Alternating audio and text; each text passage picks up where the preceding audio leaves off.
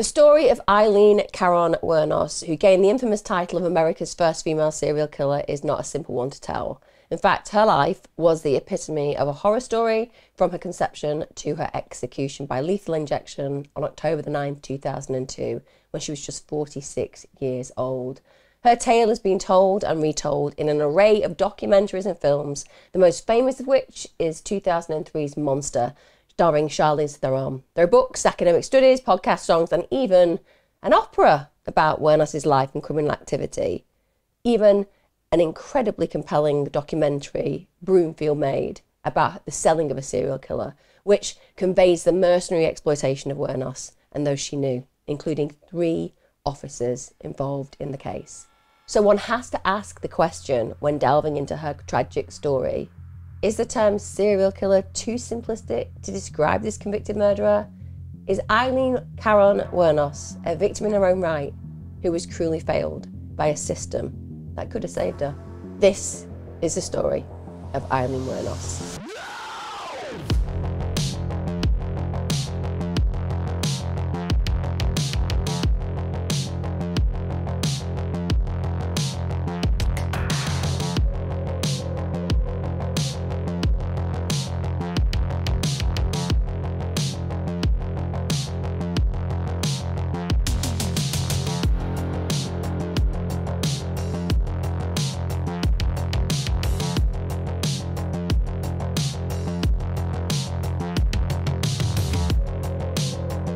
Hi guys, welcome back to my channel. Thanks for joining me. I've covered this case before, but I did it at the really beginning of my YouTube career, and I hadn't found my feet, so to speak, and I wasn't doing the deep dives that I do now. And Aileen Wuornos is a case that conflicts me, so I decided that I was going to cover it properly, quite intensely, and hopefully, even if you've seen the story, watched the films and documentaries, you're still going to leave today with a little bit of added value, a little bit more knowledge about this particular case. So let's take a look at what created the woman who would become known as Monster. She was born 29th February 1956. She was born in Rochester, Michigan. She grew up in the nearby Troy area, and like most serial killers, when you look at her background, there were a lot of implications that suggested that she was going to have a difficult life. She had a really troubled upbringing. So she was born to Diana Wuornos. Diana Wuornos was a mum, and she married her father, who was 18-year-old Leo Pittman, on June the 3rd, 1954. When Diane married him, she was 14 years old. I kid you not. There's a whole heap of problems with the fact that she was 14 years old. Firstly, in the UK certainly, and I don't know, in most developed countries, you can't consent at 14 years old, and you certainly can't get married. I appreciate there are different rules in different places and spaces, and child marriage does occur, but it's ridiculous. I'm just going to put it out there straight away. It's abhorrent. It's ridiculous. It's a blight on humanity that in the modern world, 14-year-olds in the past 50 years have been able to get married, let alone in the present day. And yes, we all know it does happen, but it's disgraceful. At 14, you are not developmentally, you are not sexually, you are not emotionally, you are not life-wise in any way ready to be married. So this is deeply problematic from the get-go. The first child, Keith, born on March the 14th, 1955, when Diane was just 15 years of age. And then the second child, Aileen, she's born less than a year later, and Diane now is just 16 years of age. And at this point, Diane has already filed for divorce from her husband. So when Aileen is born, she's born into a dysfunctional family, essentially. And her father had a lot of problems. He turned out to be a schizophrenic, but also he was a paedophile. So if you can imagine being with the worst case scenario, well, Diane managed to do that because no doubt she was not protected by the adults around her. And we now have a greater understanding as to why he was interested in marrying a 14-year-old. Now, Wuornos never actually met him, but from the get-go, that's going to cause her a level of attachment issue.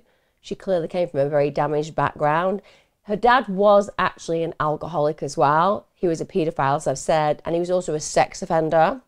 So he ended up getting sentenced to life imprisonment, and the reason that he did was because he raped a 7-year-old girl.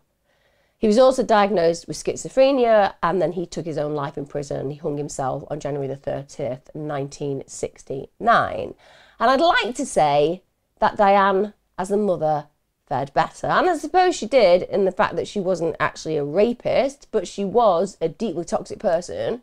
She was an alcoholic. And again, I'm going to acknowledge that for a 14-year-old to be married off and to be pregnant at the age of 15 and have 2 children by the age of 16, it doesn't surprise me that she was probably looking at avenues to deal with her emotional pain and dysfunction, and that alcohol may have served that purpose. But the problem is that causes a whole heap of issues for Aileen and her brother regarding her parenting, and Diane just totally abandons both her children in January 1960. Aileen is just 3 years of age at that point. We also have to acknowledge that by 3 years of age, you have dealt with a huge amount of slings and arrows of outrageous fortune if you have a parent who is toxic and potentially abusive towards you and is dealing with a dependency issue. So her attachment is going to be massively insecure. She's probably dealt with a lot of trauma. And yes, her mother is no longer looking after her at 3, but believe me, there is a lot of damage done at that point. So the mother decides that she doesn't want to be present in their life anymore, so she's going to leave them in the very incapable hands of maternal grandparents. This is Laurie and Britt Wuornos. By the way, they were also alcoholics. So frying pan fire tends to be the words that come into my mind, because clearly this is not going to be a good environment for a child. Now, in spite of both of these people being known to be alcoholics, they were still allowed to legally adopt the children. That happens on March 18th, 1960. So it's what you'd expect, isn't it? These 2 kids already dealing with a dysfunctional, problematic background, needing some support, needing a foundation of safety, needing to have primary caregivers in their life who can offer them a secure foundation and a future where they can thrive. So the services are like 2 alcoholics. Who would be better to present the opportunity for these children to totally transform what could have been a difficult life? Let's just leave them there. What could possibly go wrong? And when we're talking about fractures in foundations, boy, that begins that very unstable future that will eventuate in what we're talking about today. And one of the reasons that we have to look at it that way is if you're looking at the pen portrait of possibility and the fractures in the foundations that can amplify particular behaviours and lead to catastrophic consequences, then allowing 2 adults who have massive issues with dependency to adopt children who already have had an incredibly challenging childhood so far is a recipe for disaster. So life with the grandparents is horrible, especially for Aileen. Her grandfather is very emotionally and physically abusive. He used to enjoy humiliating her, and from a really early age, he starts using slurs like whore. He would regularly beat her, but the way that he beat her wasn't just about the physical violence, which is bad enough. What we know about parents or grandparents or primary carers who beat their children is it doesn't change their behaviour. Often it compounds it and makes it more problematic. It's domestic abuse, whichever way you look at it. Just think about it. When people say it's perfectly all right to hit a child, well, if your partner came up and hit you, you would have them charged, and rightly so. It's still domestic abuse, and it terrifies a child, and it doesn't actually help them to recalibrate their behaviour. They don't do that. All the research says their behaviour is likely to become more problematic, and of course they can't regulate their safety in the environment, and that's another emotionally problematic experience. But this guy, this whole heap of wrong, tells her that when he's going to beat her, she needs to strip beforehand. Now, people can look at this whichever way they want, but for me, that's sexual violation. How dare he have her remove her clothes? It's completely unnecessary, even for a domestic abuser. But the fact that he does that, that makes me think of a sexual sadist, somebody who's very much enjoying the violence he's bestowing on this child, but also enjoying the fact that she is completely vulnerable and naked. Her grandmother, she does nothing to help. Now, just put yourself in that position. I don't care if you're an alcoholic or dependent, that doesn't make any difference. There are plenty of alcoholic dependents out there who would go absolutely crazy if they saw a partner doing what I've just described to a child, without a shadow of a doubt, because they've got a moral compass. But the grandmother doesn't intervene at all. She sees this sexual sadist, this violent abuser, attacking this child, and she doesn't intervene, she doesn't offer any guidance, she doesn't offer any support, she does nothing. So as far as Aileen is concerned, this is something that potentially she starts to believe that she deserves. So she ignores her husband's abuse, and then, to make matters worse, she decides that, hey, why don't I join in? So she's consistently emotionally abusive towards Aileen. And because there are no boundaries in this household, and because Aileen is not safe, it turns out that she starts to get sexually exploited outside of the family. So she is repeatedly raped by numerous men within the family, and also local men outside it, because believe me, these predators, they converse with each other. If there is a vulnerable child, if there is an opening for that child to be attacked, then those individuals will find them. And if no one is protecting that child, all that will happen is these kind of occasions will escalate further and further. And that's exactly what happens to this poor little girl. And this is all by the age of 11.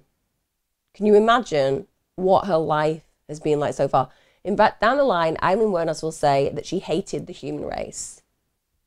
It's unsurprising when you consider what I've just described as her childhood, as the time when she's meant to be able to be naive and enjoy the innocence of her childhood. She is dealing with the relentless attacks of these predatory human beings. By the age of 11, this damage has started to understandably manifest itself, and her aberrant behaviours escalate. So she's got an explosive temper as a child, and this makes it really difficult for her to maintain friendships. So when we think about why she would be so angry, well, she has no power, she has no control, and no one makes her feel safe, and no one respects her, and people cannot be trusted. So she's developed a reactionary mindset and temperament, so that if you cross her, there will be consequences, because she's trying to defend her world, her territory, her personal space. And unfortunately, it's very counterproductive, because it's not going to stop the predators doing what they want to do to her. They're adults, of course they're going to carry on, but it's certainly going to deflect any relationships being built, because people are going to be scared of her. So again, it's a cycle of causation, it's a chain of consequence that means that she is further isolated and alienated. So she'd constantly fight with other kids, and they didn't want to be around her, they were scared of her. And now, for the adults who aren't abusing her but are looking into that behaviour, such as teachers, she's a problematic child. They're not understanding where that comes from, they're just seeing the actual cause of conflict, and she's at the root of it.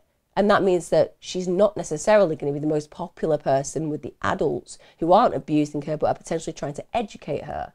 Now, by the age of 9, she's stealing from friends, she's stealing from family, so that's giving her a reputation.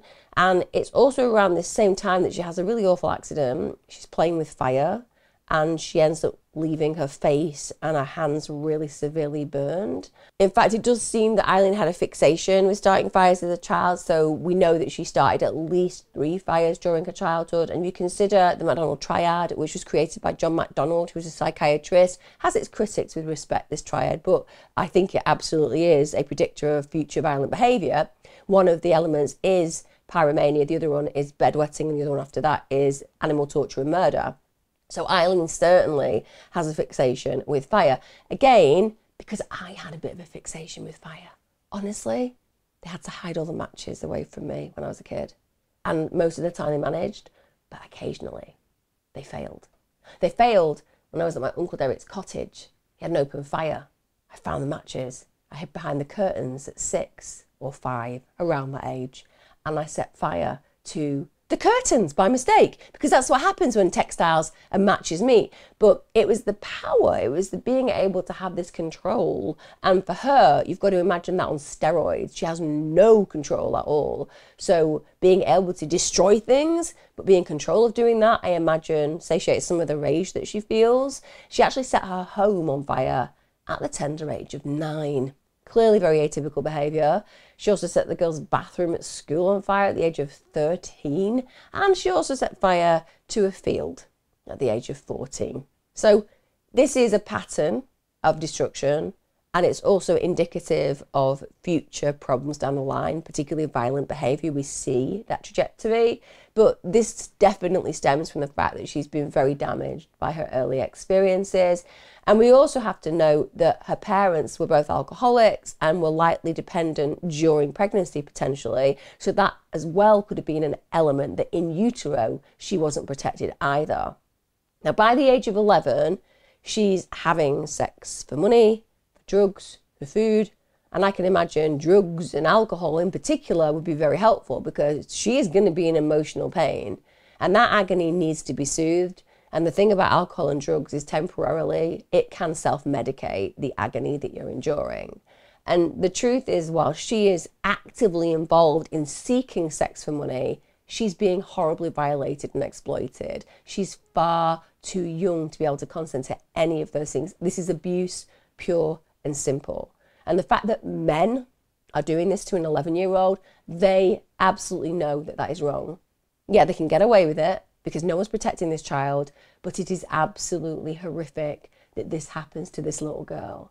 So she thinks she's exchanging affection. She thinks that these men, these boys actually care for her, but actually they're just using her for their own sexual gratification. She is a child and she is being absolutely decimated by this abuse.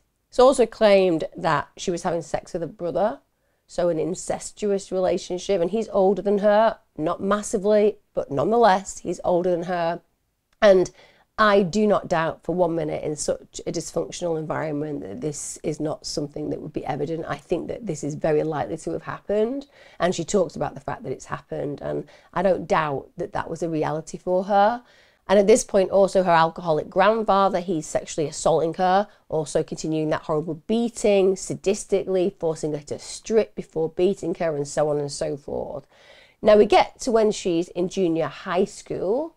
At this point, Aileen's found to have hearing and visual problems, and this, they believe, is why she was struggling to adjust, so it was contributing to her poor adjustment, essentially. And again, if you were living in a nice home with people who actually cared for you, they would have noticed that before junior high. It's not hard. If you have a child who's got hearing and visual problems, you notice it. Parents are always the first people, on the whole, to acknowledge these issues because they can tell there is something going on, you know, because they spend time with the child, they like the child, they talk to the child, they have conversations with the child. And so those issues are surfaced. Not for Aileen. It takes ages for that to occur. And when they do an IQ test for her, she was tested at 81. Now, an IQ of 81 is low, and that would almost be impaired functioning, so she'd be on the borderline for that. Now, it's at this point that school officials are really concerned about Aileen, and they feel like she could do with some behavioural counselling and emotional counselling to manage her behaviour, essentially. And when they go and speak to her grandmother about this to say, look, this is an option, this could really help, her grandmother refuses. Honestly, you know, just like any well-adjusted adult, we've got a real problem with Aileen. She needs some help. And we've considered what we can do. And we've recognised that it'd be really helpful for her to have some counselling because that could lead to her changing her behaviour. How do you feel about that? No. Why? I just don't care. Okay, but even if you don't care about Aileen, it'd be really helpful for her to have some counselling because, you know, at the end of the day, she's got some real behavioural issues. These are going to escalate and it can be really problematic, just generally, and basically for society in the future. So would you reconsider? No. I'm just going to go off now to witness her being violently abused whilst having a drink. Honestly, remove child when these things happen because there are so many problems with Aileen's behaviour that clearly this kind of behavioural support is required. But as far as they're concerned, there's a better way to deal with intervention for Aileen, and that is to use a mild tranquilizer. I mean, of course, that seems like the obvious option. There you are with all the possibilities for a behavioural intervention where a child can just discuss how they feel discuss their experiences, maybe get the support they required, or we can just give them a tranquilizer and hope that it zones them out and means that they're less challenging to manage, even though the child is exactly the same inside. But hey, who am I to question the grandparents in this case? And of course, we know why her grandmother would not want Aileen talking to a counsellor, because you know what? She may tell her the truth or him the truth, and that would be a problem because the family would then have the child's services on their back, and potentially Grandad would be facing a custodial sentence. So this is about the protection of herself and her husband over the protection of Aileen, who desperately needs that help at the time. So by the age of 14, this is in 1970, we are at a point where Aileen has gone through all of these situations, life has been horrible for her, and then, pièce de résistance, she gets pregnant. Now, she claimed a family friend had brutally raped her, and neighbours claimed that the father was a friend of her grandfather's. This would make perfect sense because her grandfather is a horrific example of a heinous human being, and it's very likely that he was lending Aileen out to his friends because he didn't care about her, he was sexually interested in her himself, and predators always hang around other predators, that goes without saying. There was also some debate, just so you know, that the pregnancy was actually a result of the incestuous relationship with her older brother. And she does give conflicting reports regarding the nature of their relationship. So she does talk about the fact that she did have an incestuous relationship with her brother, but there are other times where she disputes it, but people around thought that that was a possibility. The big thing for me is, how come everyone had an opinion on this at the time, but no one stopped it? Everyone knew exactly what was going on, and yet nobody is intervening. You can bet your bottom dollar that if I had a kid in my neighbourhood that I knew was being raped by men and kids in the area, that child would be put to a safe place because I would intervene. But no one's doing that at all, in spite of the knowledge. It's offensive beyond belief. They say it takes a village to raise a child. It does. So too can it take a village to utterly destroy one. Now, unsurprisingly, during that pregnancy, she doesn't tell anyone for 6 months because she is terrified. She's really concerned about what her grandparents' reaction will be, even though they are responsible for this situation as far as I'm concerned, because they did not keep her safe. And then the minute they find out about the pregnancy, well, it's kind of confirmed for her that there's going to be an issue because they send her away to a home for unwed mothers, and they were not nice places. They were not a place that you would go to live out your pregnancy with the care and compassion of the workers making you feel safe. You were usually made to feel like a terrible human being. You were usually made to feel a level of incredible shame, and it was not a nice experience for you going through the motions of having your child. She gives birth to a baby boy on March the 23rd, 1971, and cruelly she is forced to give up her baby for adoption. I appreciate she would not have been in the mindset to have a child or keep a child, and for that child it is likely the best outcome that they were adopted, but that doesn't mean that she would not have had to go through the horrible trauma of an unwanted adoption taking place. She's given absolutely no support, and as far as I'm concerned, it makes perfect sense that she kept that pregnancy a secret. She knew the outcome before it actually happened. So if you think about what I've described so far, Aileen's early life foreshadowed her later life. She's failed by every single adult that she found herself in the care of. And she's already regularly drinking alcohol at the age of 11. And unsurprisingly, she drops out of school a few months after her son was born. I'm surprised she was in school until that point, genuinely. That says something about Aileen Wuornos, probably that she craved the security and foundation that the education system could offer her when she had such dysfunction everywhere else. But she ends up dropping out. And at this point, she starts to run away a lot. By the age of 15, she's doing that regularly. And I'd say that this is what starts the pattern of running away. So she's hitchhiking, she's drinking, she's using drugs, running away for a period of time, then returning home for short periods of time. And when she's away from home, she kind of makes her money through panhandling, hustling, pool, and also sex work. So her grandfather, because he's already a horrible human being who doesn't have any care or concern about her, he actually throws her out of home fully when she's 15 years of age. Initially, she's living in the woods near her home. She's supporting herself through sex work, and she has no other choice. Simple as that. She has no other choice. If she wants to eat, If she wants to find shelter at times, if she wants to survive, then she's going to have to use her body. It's the only option that she has. So this was her go-to choice until she ends up getting incarcerated. And it's also her go-to choice at this point because it's all she has ever known. This has been her experience from the get-go. In 1971, this is whilst Aileen's living rough, her grandmother dies, and she dies because she's been a long-term alcoholic. Aileen goes back for the funeral because in spite of that woman deserving no respect whatsoever from Aileen, Aileen obviously feels that it's the respectful and right thing to do. And again, that gives a level of insight into part of her temperament and character. Now, shortly after she returns back for that funeral, she's found by the police living in the woods, and they feel it's best for her to be sent to a girls' training school, which just feels like a deeply disturbing way of describing an institution, full stop. But I would imagine the girls' training school is all about trying to help her find, shall we say, better ways of living and coping with her life. But I imagine it felt incredibly punitive, and I don't for 1 minute imagine that she would have had a very nice time there. She was sent there for several months as well. Now, after she gets released, she briefly returns to her grandfather's home. It doesn't last long though, because he's horrible and she's probably in a really unsafe place, but desperate times call for desperate measures, but he throws her out after just a few weeks. At this point, she doesn't have any other choice. She reverts to sex work to support herself, and in the following years, while she's still an adolescent, she was reportedly raped on multiple occasions, at least 12 times. Now, some people will say Aileen Wuornos was a liar. She knew how to spin a yarn, shall we say.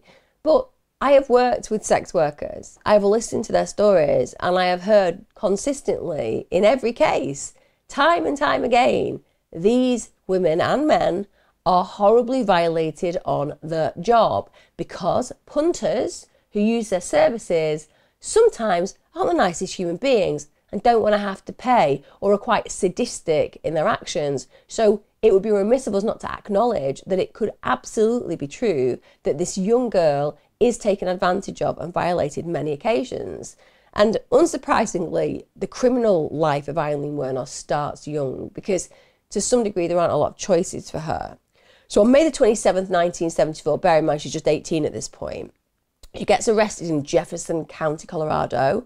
She is arrested for driving under the influence offence, a DUI. She also gets charged with disorderly conduct and firing a .22 caliber pistol from a moving vehicle. She was also later charged with bail jumping, so she obviously didn't stick to her bail conditions. By the age of 20, Aileen Wuornos was living in Florida.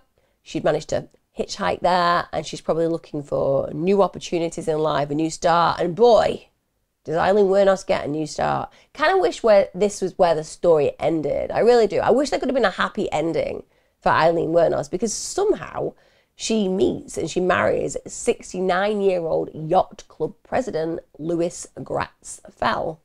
That literally happened. She married the yacht club president, and that's quite an acclaimed position, isn't it? It's quite an esteemed position. There's a lot of respect that goes around when you happen to be in a relationship with somebody of that level. The marriage was really quick, and bear in mind, Aileen Wuornos was an attractive young woman, and I guess for this 69-year-old guy who, I don't know, should have known better, let's just put it out there, Louis, you should have known better. It's really not appropriate marrying such a child when you were a man of that age, but hey, we see that play out time and time again. It's a quick marriage. They even put the marriage announcement in the local paper's society pages. Now, I don't think that any of you are going to be sitting at home thinking, oh, this will have been a marriage that was very successful. No, I think we'll all be agreeing that we expect it to be disastrous. And it is. Lasts for 60 days, which is pretty quick going when it comes down to getting married and starting a divorce. But most of this is down to her behaviour. It's becoming more erratic. She'd been involved in a lot of confrontations at bars. She briefly went to jail for assault. She apparently attacked her new husband with his own cane. So he ends up getting this restraining order against her, and that opportunity for a new start just dissolves.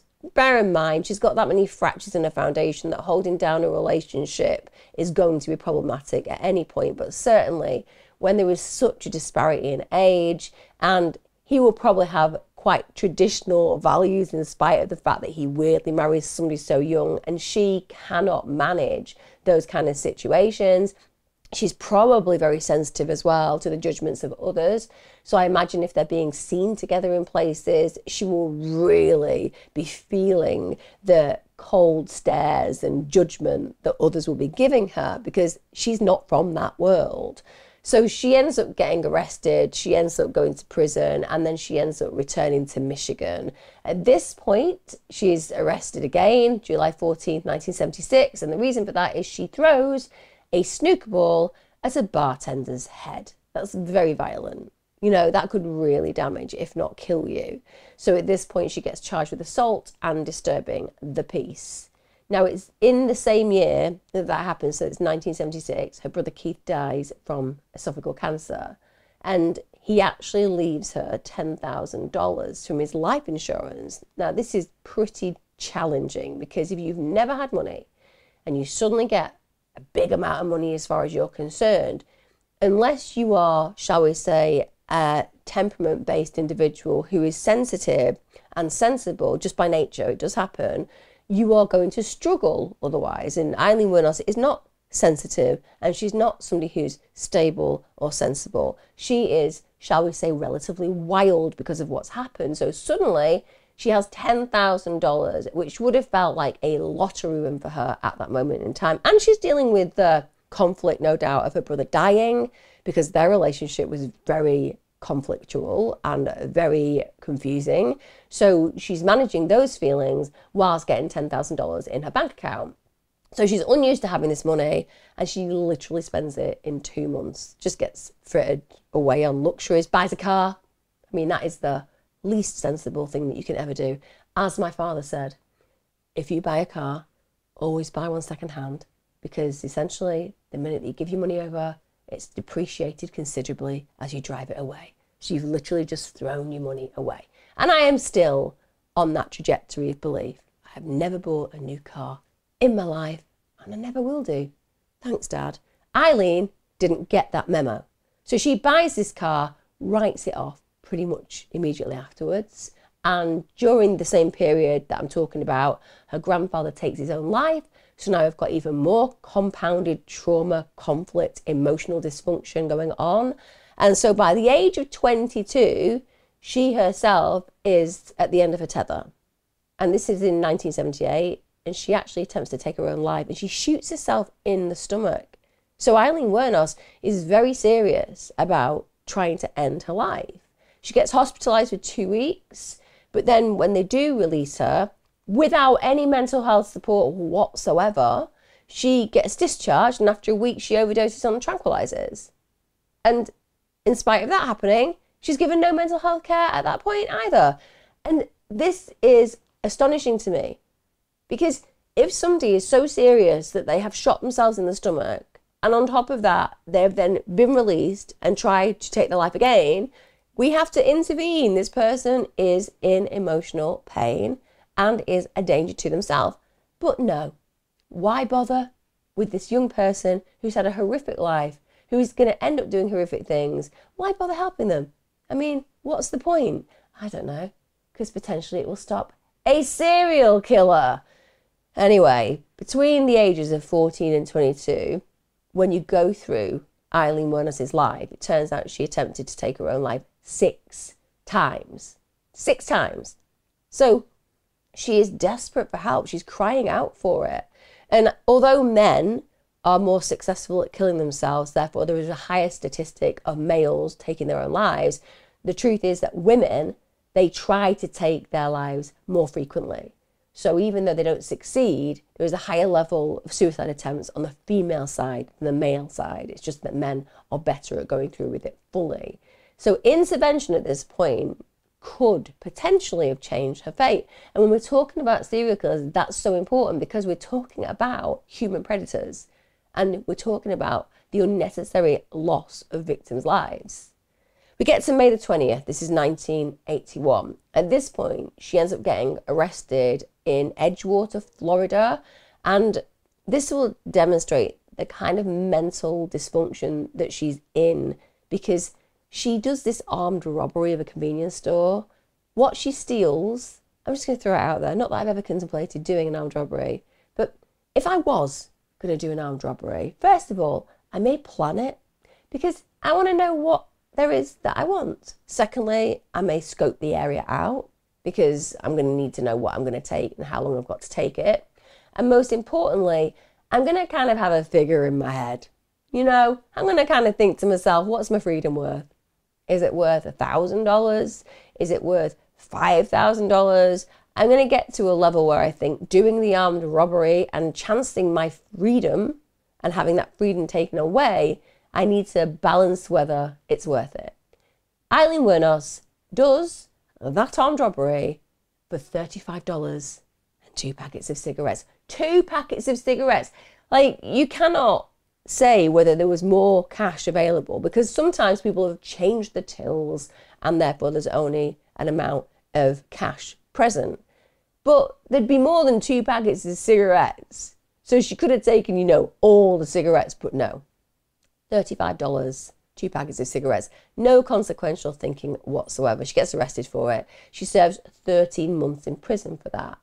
And this, it seems, is where we see a real escalation in her criminal activity. So it starts to really ramp up after this. So on May the 1st, 1984, she gets arrested for trying to use forged checks at a bank in Key West. Then on the 30th of November 1985, she gets named as a suspect in the theft of a revolver and ammunition in Pasco County. On the 4th of January 1986, she gets arrested for car theft, for resisting arrest and for obstruction of justice because she claims to be her aunt when asked for ID by the police.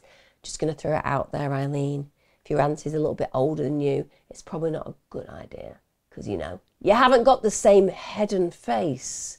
So again, we're seeing now a consistent pattern in arrests, breaking the law and breaching boundaries. And when the police search the car, they find a .38 caliber revolver and also a box of ammunition in her stolen car. So she's in real trouble here. On the 22nd of June, 1986, she gets arrested in Volusia County. And this is because a guy says that she threatened him with a gun and also demanded $200 off him. And police, again, they discover a .22 pistol under her passenger seat. So she's driving around armed and now apparently threatening people. Now, it's in the same year that she meets and moves in with 24-year-old motel maid Tyria Moore. Now, I would say this is the first and the only meaningful relationship that Aileen Wuornos ever has. It was the second relationship that she'd had with a woman, but I would say this was her one great love. And she later asserted it was love beyond imaginable. Earthly words cannot describe how I felt about Tyria. And that makes me sad because those feelings were definitely not reflected by Tyria at all. In fact, what's really upsetting is that Aileen Wuornos tragically was still claiming to be in love with Tyria on the day of her execution. And Tyria for me is love's executioner full stop, because I believe that she was far more involved in the crimes and killings, and yet she managed to walk away and she managed to remain free and she managed to make money off the back of the incarceration and killing of Aileen Wuornos. And also, she, as a partner, is willing to have Wuornos supporting both of them with her earnings as a sex worker. So Tyria has happened to sit back and kick back whilst Aileen Wuornos goes out and puts herself at risk regularly. Now, they're both detained for questioning about an incident involving assault and battery with a beer bottle. That's the following year. And so they're both involved in some quite high-level conflicts and they're both quite antagonistic. So Tyria is certainly not some innocent, quiet individual. On March the 12th, 1988, there's another incident, and this is where she, Aileen Wuornos, actually accuses a bus driver of assaulting her, and she cites that Moore is the witness of this, which is kind of convenient. No. Hello, there's been an assault on me. Okay, can you tell us about that assault? I can. I've been assaulted by a bus driver. Any witnesses to that? Yes, there is a witness. Who is that witness? Well, it just so happens that it's my partner, my girlfriend. I'm not sure that that's going to be an appropriate witness. I think you'll find it is. She's an incredibly honest person, and she will validate, I did nothing wrong, and the bus driver did everything wrong. So anyway, they're now supporting each other in these situations, but clearly we can all agree and anticipate that the story that Wuornos told was not the correct story regarding what actually occurred with that bus driver. And the police, when they start to investigate Wuornos, because they become aware that she is deeply besotted and absolutely in love with Moore, that this is the way to utilise a confession from her. Like I said, as far as I'm concerned, there is no way that Moore is completely innocent of these murders. But I think that, as ever, the police wanted to get a confession. The police wanted to pin the crimes fully on Wuornos because it was a nice way of closing the door on what happened, and Moore was going to prove a very helpful witness to these and give evidence at the trial. So they decided to let her off and just concentrate fully on bringing Wuornos to justice. Now let's talk about the murders.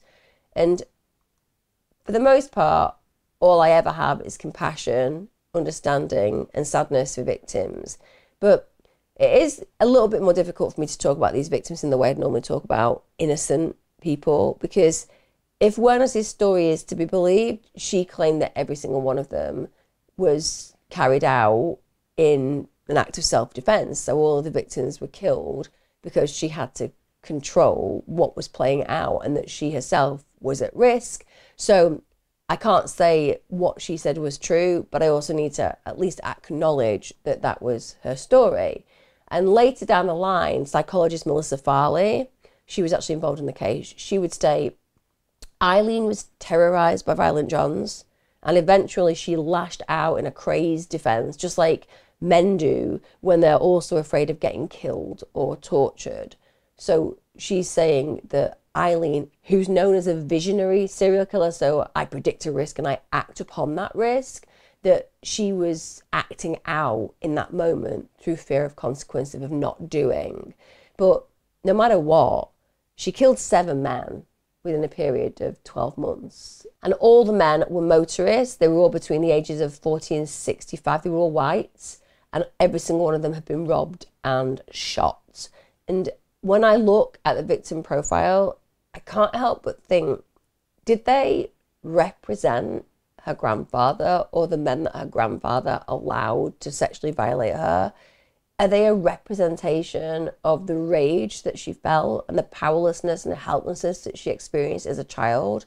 And in those moments, because they also think that she killed at times during psychotic breaks, was she just allowing herself in that moment to take out all of those hostile feelings that she had built up on these individuals? It may be that they hadn't done anything to her, but the feeling that they provoked and evoked in that moment was enough to trip her into that action of killing them. Now, the first murder is probably the most conflicting one. That was Richard Charles Mallory. He was a 51-year-old electronics store owner in Clearwater. Now, she claims that he beat her, he raped her, he sodomized her. This is after driving her to a remote area and hiring her as a sex worker. He has previously been convicted for an attempted rape. Allegedly, she said that he smeared rubbing alcohol into her rectum, her vagina, into her nose, which should have been unbelievably painful. It would have burned horribly. They're very sensitive areas. And then she said he then violently raped her, and he said that he was going to put that alcohol in her eyes as the grand finale. Now, his body gets found December the 13th. He'd been shot several times in the chest, and that's overkill, isn't it? When somebody shoots and basically unloads the gun into the body of the person that they're killing. So there's no doubt whatsoever she wanted that man dead. Also, items belonging to him, they get found in a local pawn shop. So the receipt itself had Aileen Wuornos' thumbprint on it, but a disorganized offender isn't thinking consequentially, and she is a disorganized offender. It's as simple as that. And other stolen items, they were traced back to Wuornos, including a camera, including a key. So she's not thinking about getting away with these things. She's just acting with immediacy. Now, many, they believe his rape of her and her murder of him was actually the catalyst that then sets her on this really large murderous spree. So just 5 months later, David Andrew Spears, who's a construction worker in Winter Garden, he's 47 years old, he gets declared missing on May the 19th, 1990. And his naked body, well, that's found on June the 1st, 1990 in Citrus County. He'd been shot 6 times in the torso by a .22 pistol. So again, very similar to the prior crime I've just described.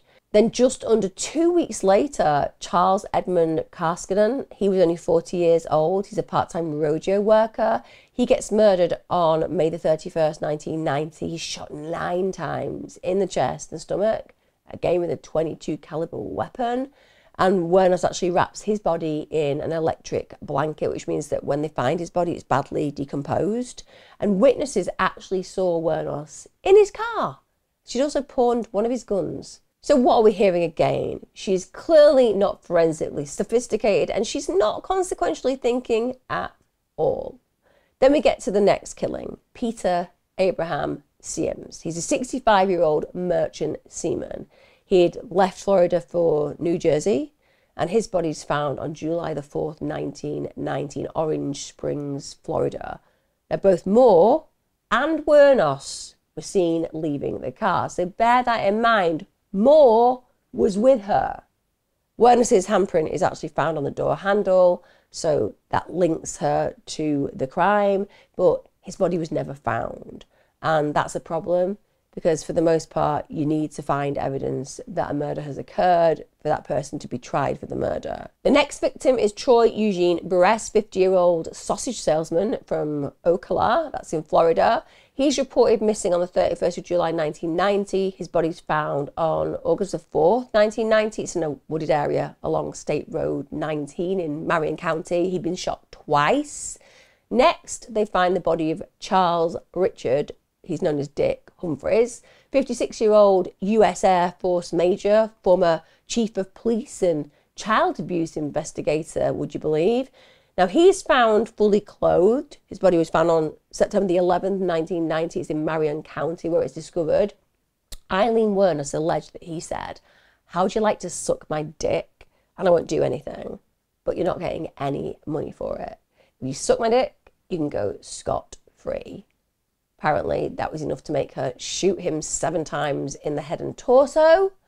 The car's later found in Suwannee County. So, again, overkill, shooting somebody 7 times in the head and torso. You've killed them way before you've dislodged that final bullet. And then we have the final victim, Walter Gino Antonio. He's a 62-year-old trucker and a security guard, as well as a reserve police officer. And his body got found on November the 19th, 1990 in Dixie County. He'd been shot 4 times in the back and the head. His car got found 5 days later in Brevard County. So big escalation in killings. Also, a lot of overkill in the way that she shoots them. Also, some indications and implications that some of those individual victims may have been acting inappropriately around her. And that being said, is still absolutely no excuse for shooting and killing these men. I can understand the first one, Mallory, I really can, with respect. Just throwing it out there. I think he was a whole heap of sadistic, and I think she probably did kill him because she thought her life was at risk, but we can't say the same for the others. On July the 4th, 1990, she actually finds herself in a situation where she's abandoned Peter Siem's car. This is because they've had a road traffic accident, so she's with Moore, and at this point there's a witness, Rhonda Bailey. So she provides a description of the 2 women. Bear in mind, like I said, the 2 women, not the 1 woman. So Tyra Moore was there. In fact, Tyra Moore was the person driving. At this point, the media launch a campaign. They want to find them. So the police are looking for 2 women. Belongings of Siems are found in a pawn shop. Of course, they find Wuornos' fingerprint on a receipt. She's got this police record. She's on a police database. So now they know who she is. At this point, therefore, they can arrest her. And that happens on January the 9th, 1991. She's actually at a biker bar in Volusia County. and they arrest her at that point on the pretext of an outstanding warrant in the name of Laurie Grody. They also find more. She's located in Pennsylvania the next day, and she, at that point, agrees to basically sing like a canary. So she says that she's going to help the police however they want, and the way she's going to do this is to get a confession from Wuornos in exchange for immunity from prosecution.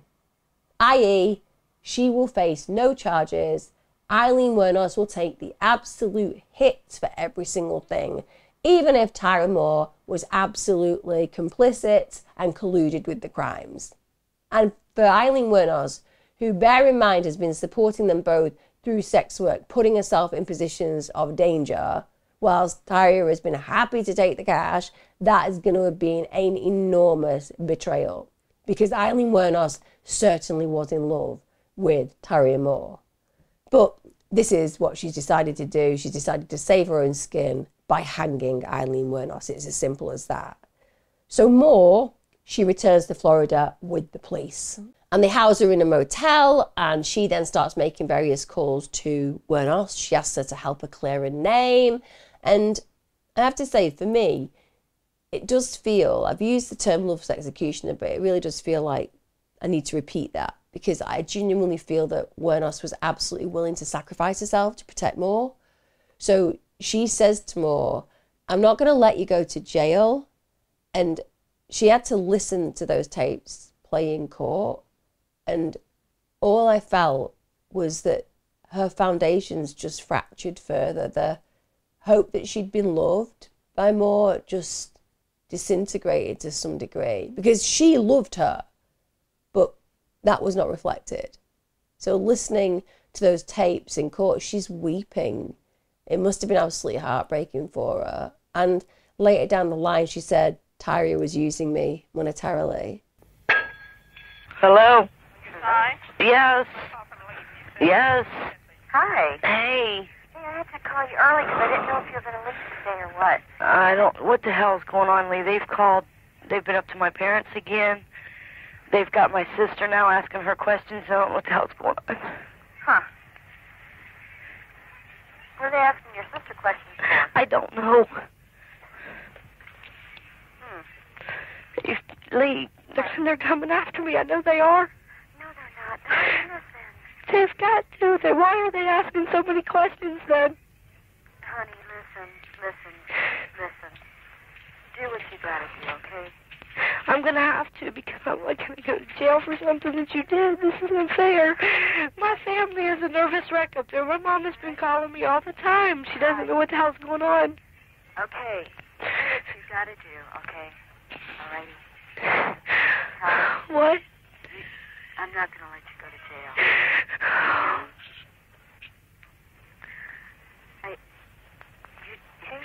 You evidently don't love me anymore. You don't trust me or anything. I mean, you're going to let me get in trouble for something that I didn't do? I said I'm not. Listen, quit crying.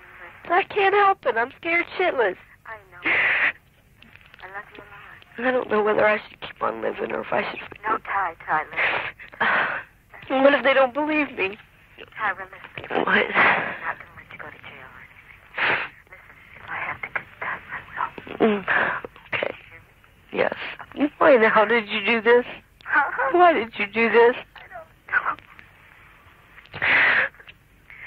Listen, Ty. What? I'll probably never be able to see you. You know that? Yes. I love you. If I have to confess everything just to keep you from getting in trouble, I will. Okay. So don't worry, okay? Okay. I love you. No. I'll do it now. Get it over with. Right this very moment? Yes. Get it over with. All right. Okay? Okay. You can right call this me very back moment. later. All right. All right. Okay, bye. And when you're somebody who's grown up with such terrible attachment disorder or abandonment issues, when you meet somebody that gives you a shred of attention and affection, you often go into that relationship full bore, because you've never had a sense of safety. You've never been in a situation where you've been given even a shred of compassion. So even the lightest touch of somebody being slightly kind can feel transformative, like somebody visibly sees you as a human being and makes you feel special, even if it's just a small amount, even if they then abuse you, coerce you to do things you shouldn't do, because they've given you that first experience of tenderness. It's compelling, and it means that you will accept horrible behavior in the future, or you'll do anything to protect them because they're the only person who stood out significantly in a way that no one else had before. So I do at this point feel a level of sadness for Aileen Wuornos in the betrayal that Tyria Moore undoubtedly gave her, because, like I said, it was authentic where Wuornos was concerned. She really was in love with Tyria Moore. We get to January the 16th, this is 1991, just days after Moore's recorded call. At this point, Wuornos confesses to all the murders. She claims that the men had tried to rape her and that she killed every single one of them in self-defense. And it feels like she was determined to protect Tyria, no matter what it cost her. We get to the trial. This is January the 14th, 1992. She goes on trial for the murder of Richard Charles Mallory.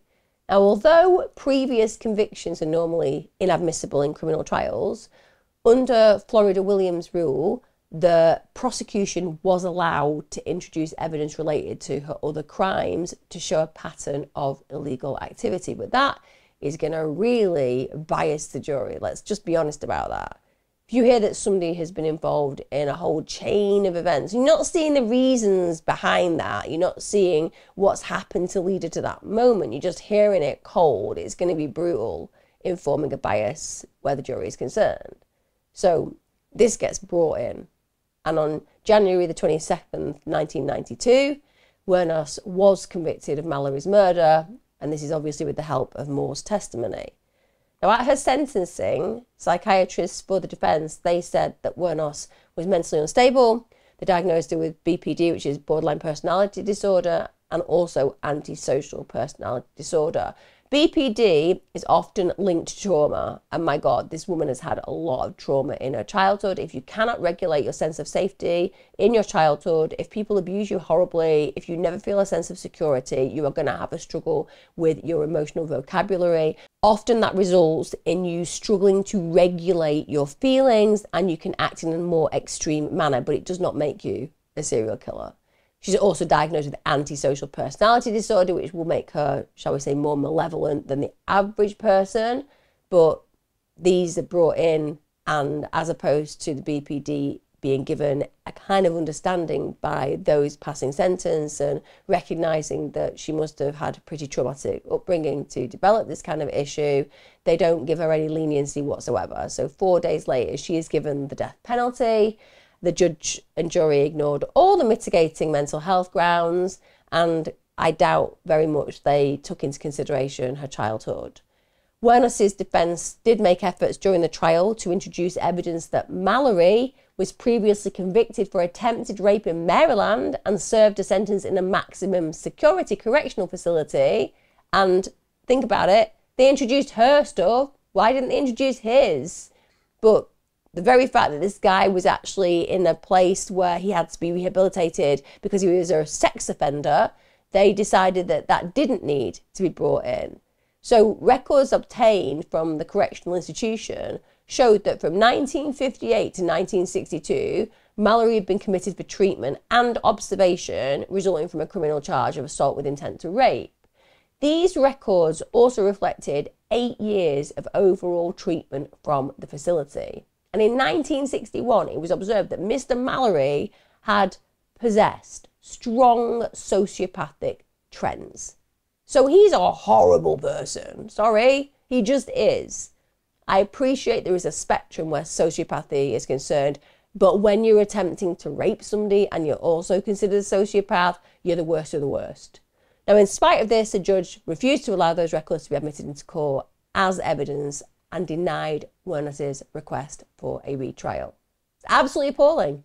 Considering her previous crimes had been used against her, how dare they not let reality to play out and bring in his prior conviction. It is absolutely within reason to do, because it is a pattern of behaviour. Just as she shows a pattern of criminality, he shows a pattern of sex offences.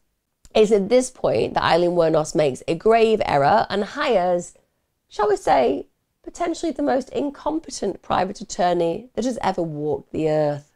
Genuinely, I would have rather had Ted Bundy representing me than Steve Glazer. It's like Aileen Wuornos got the checklist of what you don't need. Because for most part, if you were looking for an attorney and they were like giving you a list of potentials, you'd be like, what I really want for my attorney is somebody who, you know, presents really well. So just let me check.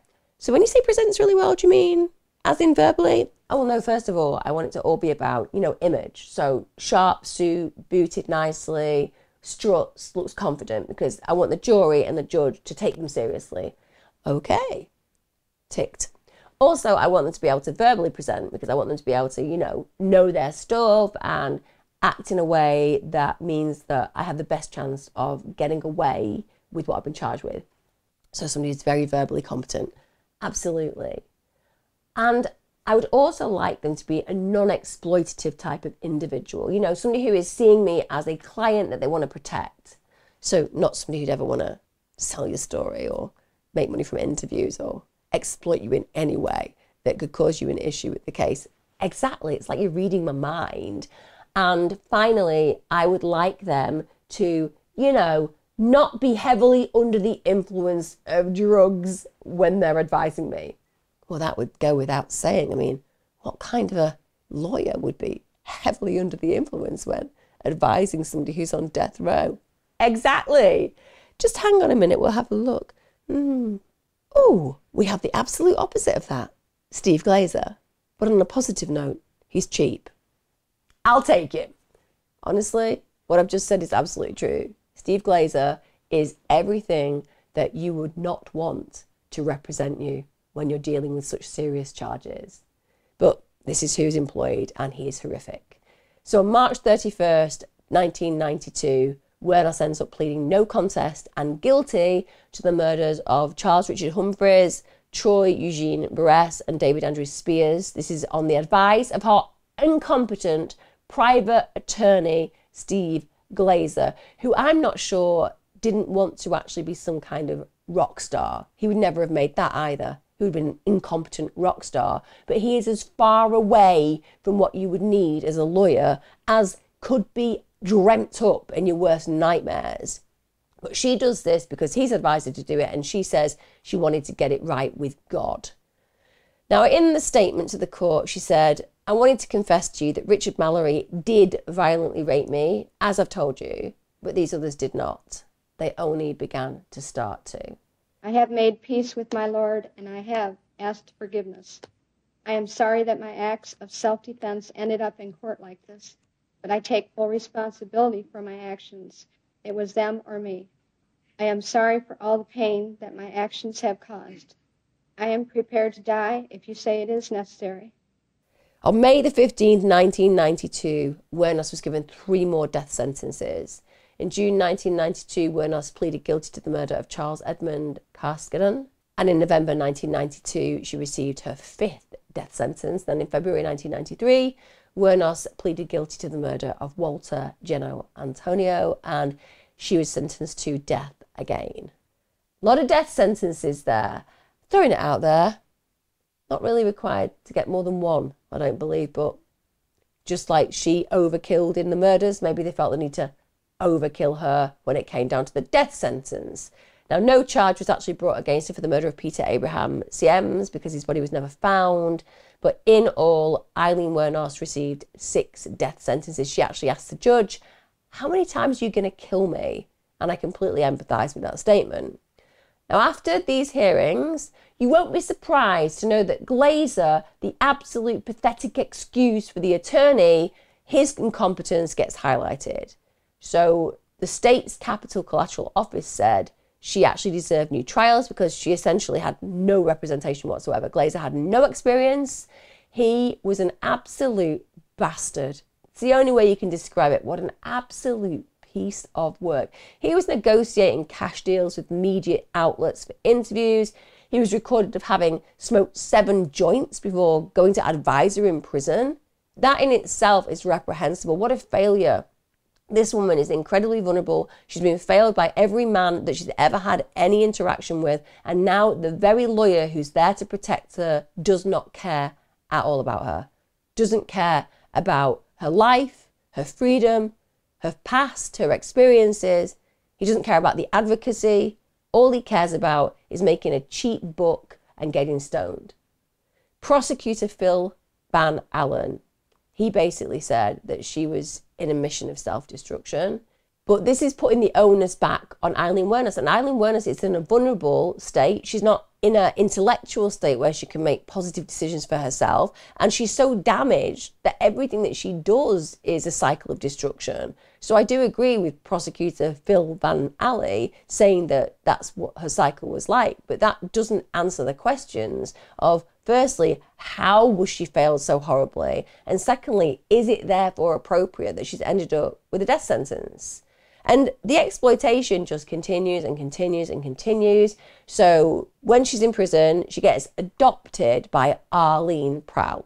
So Aileen Wuornos is this evangelical Christian. So she claims that she had a dream about Jesus telling her to befriend Aileen. And I can imagine that would happen. I imagine it's exactly the same where the woman who married Richard Ramirez whilst he was in prison for the heinous murders, that she got the same message: marry Richard, he's a perfectly acceptable human being and I want you to make him a better person.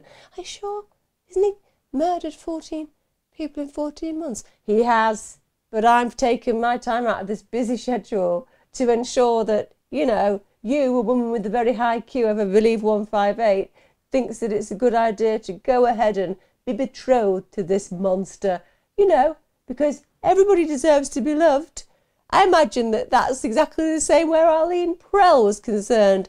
Yes, you just need to adopt her and everything will be fine. I mean, for a start, adopting an adult's weird. It just is.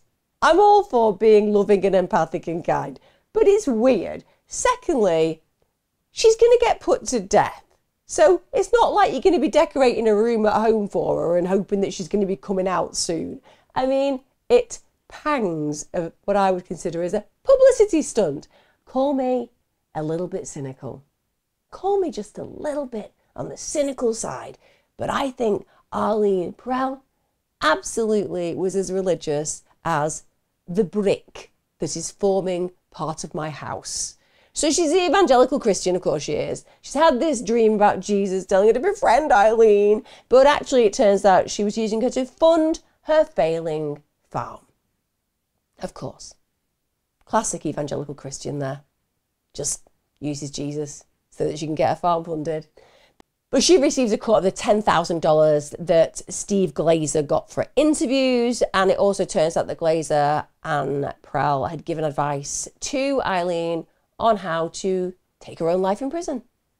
Who doesn't want a mother like that? I mean, when you're looking for a potential adopted parent, you're thinking, what I'd really like is an individual who can advise me of how to take my life most appropriately. But that just sums up Glazer and Wuornos, doesn't it? Probably thinking about the interviews that they can do after Aileen Wuornos kills herself. That would be a perfect marketing opportunity, bring in that dollar even further. And it's at this point that Aileen Wuornos once again realises that she's been betrayed for money. And she said, she fooled me to bury me. I think her motive was just to make money. Yes, Aileen, her motive was purely to make money. And let's just hope that Jesus ain't going to think too kindly of that woman when she arrives at the pearly gates. I'm imagining that hopefully it will say something like closed to heinous individuals who use people on death row to gain cash for their farm. Something like that. Maybe a bit more catchy, you know? Take the lift down, bitch. That kind of thing. So Wuornos at this point starts to tell quite a lot of inconsistent stories about the killings as well. So bear in mind, she initially says that the men had either raped her or attempted to rape her while she's working as a sex worker, but then she starts to recant that. So she recants the claim of self-defense. She says it was robbery and it was a desire to leave no witnesses as the reason for murder. And this is when she does an interview with filmmaker Nick Broomfield. If you haven't seen Nick Broomfield's film, Selling of a Serial Killer. I would strongly recommend it. I think Nick Broomfield is one of the most empathic and sensitive, compassionate filmmakers there is. And the documentary is as compelling now to watch as it was. In fact, there's two. But he is absolutely astonishingly good at putting this together. So he's doing these interviews with her. And then when Wuornos believes that the cameras are off, she says that it was actually in self-defense, but she can't stand being on death row anymore, where she'd been at 10 years for that point. She wants to die. And bear in mind, we've seen this suicidal behaviour in the past. I completely understand that it would push her to a point of wanting to succeed where she'd failed when she was younger. And her mental health just consistently and continuously starts to deteriorate. And it feels like death just became more preferable for a woman whose life had been literally intolerable since conception. She dropped all her appeals. She rejected witnesses that could genuinely have helped her, so childhood friends and neighbours that could have corroborated all of those stories of abuse, and they were willing to. In fact, she stated, "You have to kill Aileen Wuornos because she'll kill again."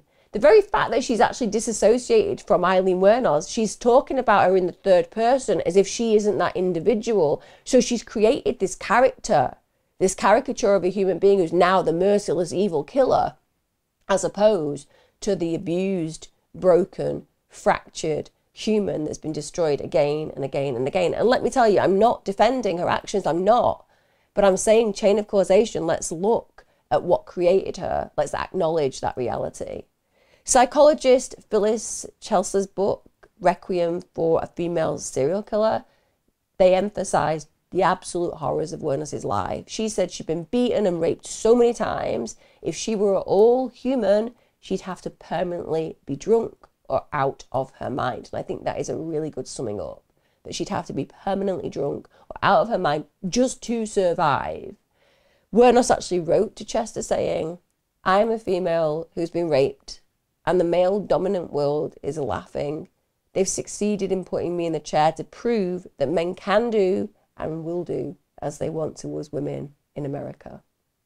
Julie Blindell, who's an investigative journalist, she asserts that Wuornos fits the role of a victim serial killer, though. She said news coverage omitted any mention of the tormented mental state that she was in. She was just depicted as this sexual deviant who seduced and murdered innocent men. So they basically projected Wuornos into a caricature of who she really was to fit the stereotype of expectation where a serial killer is concerned. And it's also worth mentioning that female serial killers are judged even more harshly than their male counterparts because it's seen as going against the very nature of what makes a woman. In fact, the judge said that she was the most evil person that he'd ever come across. And it's like, mate, did you ever hear about Ted Bundy? Richard Ramirez? Did you ever hear about a huge list of men who tortured and terrorized their victims before killing them? Can we please get real? What she did was horrific, but she ain't no evil murderer in comparison to the people I've just mentioned. She was a visionary killer. She killed potentially in psychotic breaks. She shot them all without torturing them, etc. She is not even in that ballpark of the Bundys and the Kempers in this world. And even Florida State Governor Jeb Bush, they actually used her case to his advantage whilst he was running for re-election, because they do that, don't they, the state governors, that I'm the most moral person in the whole world and I'm going to use this person to evidence the disparity between them and me, i.e. she's a horrible, evil individual who deserves death and I'm a really good human being who deserves being elected. Now, don't get me wrong, he did grant a stay of execution on September the 30th, 2002. This was to assess whether Wuornos was competent to be executed. Caveat, she wasn't. And he stated, "I hope to have these competency issues resolved fairly, but promptly." Yeah. It only took 15 minutes for a psychiatric assessment to ironically deem her competent for execution. 15 minutes. Wow. Anybody can get the name of that psychiatrist? Because, you know, in the UK, the NHS is really struggling with assessments because they are complex and they take time. But No, not for this psychiatrist. 15 minutes. Wow, we could just whip through them, couldn't we? You get those waiting lists in the UK right down using this kind of individual, particularly if they can make such massive decisions about somebody being competent for execution in such a short amount of time. But there you go. When it comes down to Aileen Wuornos, it seems that that's how quickly they could make that life over death decision. Bear in mind, this was in spite of a number of her sacked attorneys literally writing to the Supreme Court to express their concerns that she wasn't actually competent to stand trial. The sacked attorneys of her defending her. They had no reason to, but they knew she was deeply psychologically dysfunctional and dealing with mental health decline that was enormous, meaning that she was not competent. Even before she was killed, so the day before her execution, she was exhibiting real signs of paranoia, real signs of instability. She was claiming that the prison guards were poisoning her food, that she had to wash it before consuming it. That is psychosis right there. But hey, 15 minutes with the psychiatrist eradicates all that reality. That isn't happening. She's perfectly competent. Bragg Singal, who was the attorney appointed to represent her after she complained about conditions on death row, they argued she's got to rely on someone to stand up for her, even though she doesn't want that person standing up for her. Because bear in mind, she was saying she wanted to die at this point. And he also poignantly asserted, I don't think there is any societal goal that is reached by executing someone who might be mentally ill. But in spite of that reasonable and correct argument, Aileen Wuornos was executed on October the 9th, 2002, in spite of misgivings from many who met her and knew her. Now, indisputably, that woman was a danger to society, and she definitely needed to be incarcerated to protect herself and to protect those she met. That goes without saying. She was a convicted murderer. She absolutely needed to face justice. However, whatever story you choose to believe about the murders, one cannot help but wonder at the motivation for her 6 death sentences without any recognition of the intolerable life experiences and her unstable mental health.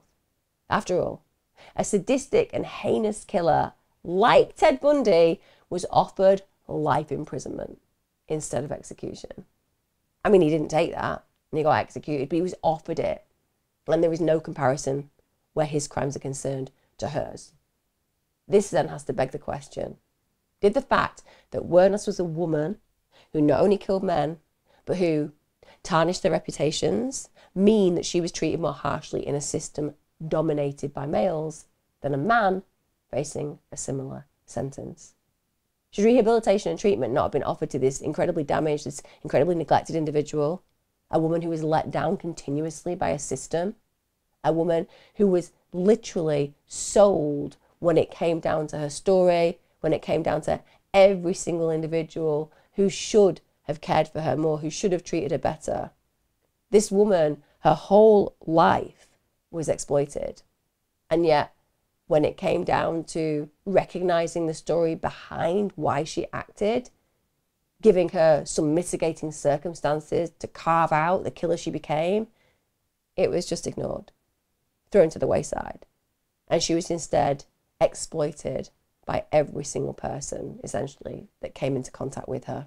I find this case one of those really conflicting cases because they definitely put to death a mentally unwell person, and there is corruption there because that should not happen. Yes, people wanted justice for the victims. Yes, she absolutely deserved to go to prison for the rest of her natural life. But this was a woman broken by a heinous life. Like I said before, she stated that she hated the human race. And by the end of the experiences that I've talked about, I would suggest that everybody in her position would feel exactly the same. I'd love to know your thoughts. I hope you feel I've covered this appropriately and accurately. I hope you feel I've given it a deeper dive than you might have seen elsewhere. Certainly I needed to go back because the first case that I covered where she was concerned, it was much shorter and I hadn't done the due diligence that I do these days. So let me know your thoughts in the comments. Do you believe they got it right? Do you believe that she deserved to be put to death? Do you believe that actually they answered her own prayers, that she was a woman who was so broken she'd chosen that it was time for her to leave this universe? Or do you feel that they literally put to death a mentally ill woman who had had a life full of mitigating reasons as to why she eventually became the killer that she did? Let me know your thoughts. I'll see you again next time. Be safe.